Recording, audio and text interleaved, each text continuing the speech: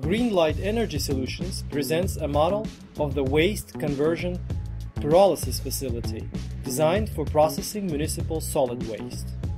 The facility comprises the following main elements: sorting line, dryer, storage bin, reactor, main burner, oxidizer, and a cleaning system.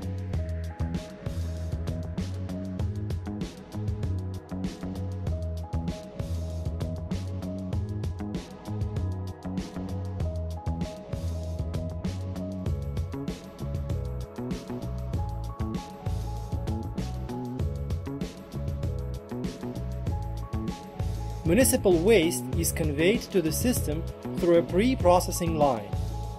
The waste initially passes through a sorting line to pull out ferrous materials by means of magnetic separators and to filter out glass and concrete, materials that are not suitable for pyrolysis. The remaining waste is chipped in the shredder and passed to the drying chamber.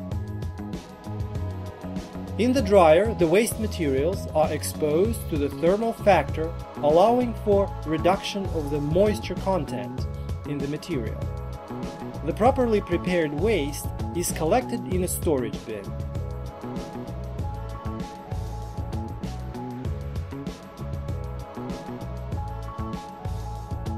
Transporting conveyor moves the waste materials from the storage bin up to the reactor feeding unit, where they pass through a hatch.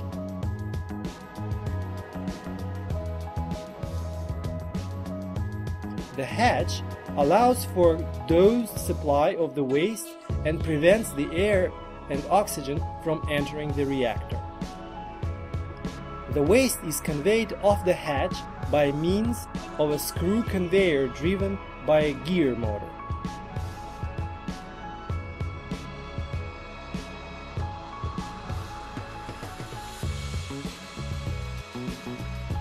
Pyrolysis process takes place in specifically designed pyrolytic chamber, a retort.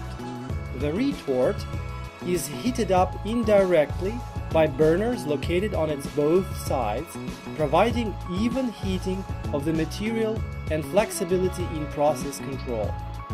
The waste is heated upon the contact with retort walls up to 850 degrees centigrade.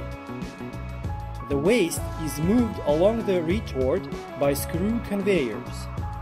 Specific design of these conveyors allows for effective thermal transmission from retort walls to the waste materials and their additional mixing, and also prevents adhesion of the waste. While heated, the waste is reduced to syngas and solid residue. The solid residue is then driven off into the storage bin. Syngas is mixed with air in the main burner and directed to the oxidizer for further degradation. Thermal oxidizer operates under 1200 degrees centigrade and transforms syngas into carbon dioxide, nitrogen oxides, and water vapor. A part of the oxidized gases, together with the retort flue gases, are heat exchanged to a waste heat boiler to generate steam. Another part of the oxidized gases is utilized in heating up the retort. Off gases are filtered in a multi-stage depuration system to be released environmentally safe into the environment. The production capacity of the facility is 125 tons per day